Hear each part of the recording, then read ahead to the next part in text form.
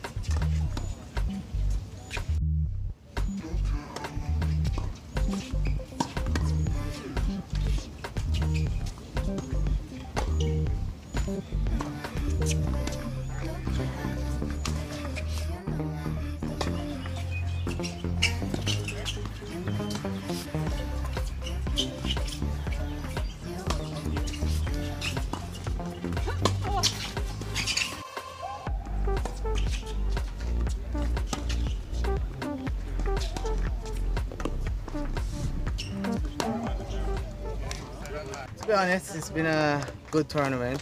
It's also helped the interaction with the other kids, you know, get to give you advice, mentor along the matches and stuff like that. Mia? You know, it was good to meet, like, you hear the names, but you don't actually know them. So it's good to meet some, like, popular people in Jamaica, like, representing the country.